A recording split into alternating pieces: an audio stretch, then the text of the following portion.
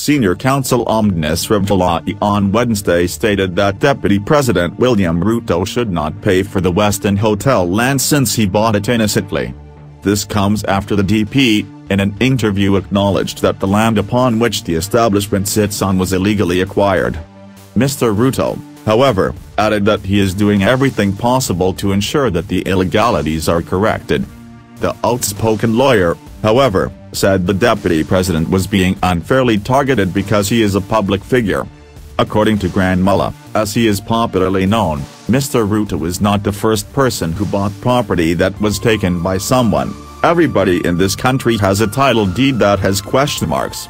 Land in Kenya is problematic, and there's a lot of land that was acquired during the crazy years in the 1990s.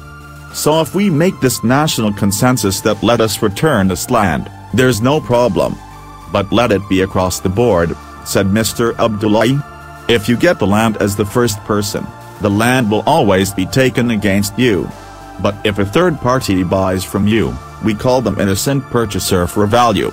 So he gets a clean title notwithstanding the bad title of the first person. That is the law. The controversial lawyer further stated that he will file a petition seeking to have 4 Supreme Court judges removed over corruption allegations.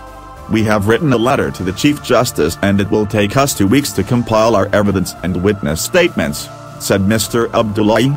He further dismissed attempts to bar Professor Tom Ojienda from seeking a seat in the Judicial Service Commission (JSC) due to tax issues, saying it was uncalled for.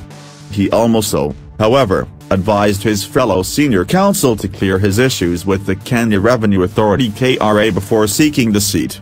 The chairman of Al Jazeera Media Africa also said it was justified for Deputy Chief Justice Philomena Mwilu to continue holding office despite being accused of graft.